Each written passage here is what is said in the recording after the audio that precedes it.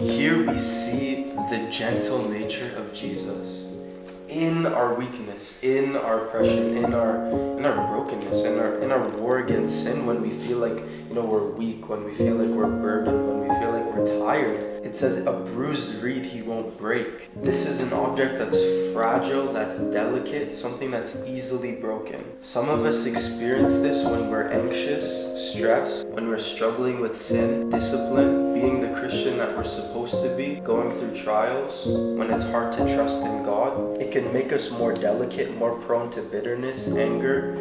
We want to isolate. We use shields to block ourselves so that others won't break us.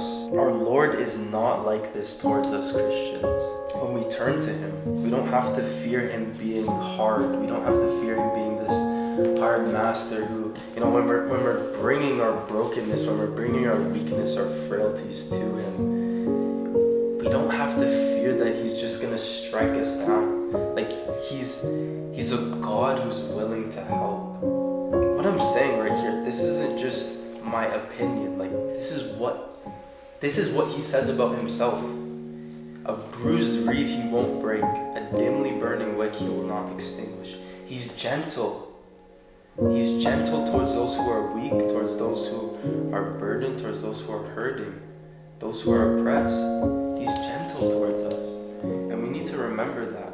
We need to constantly remind ourselves of that, because we can have this idea of God where you just constantly feel condemned.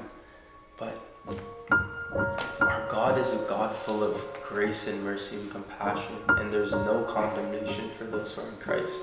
That verse, there's no condemnation for those who are in Christ, like it's there for a reason.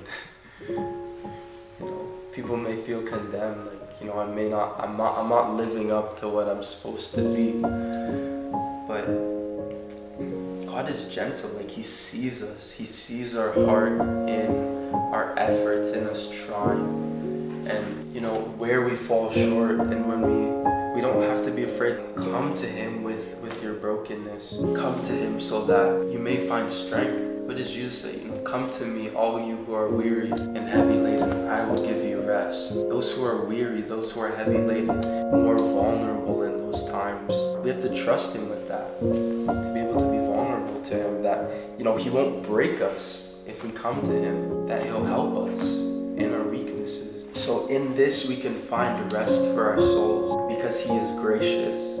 This is the heart of our Savior in our failures, in our weaknesses and struggles.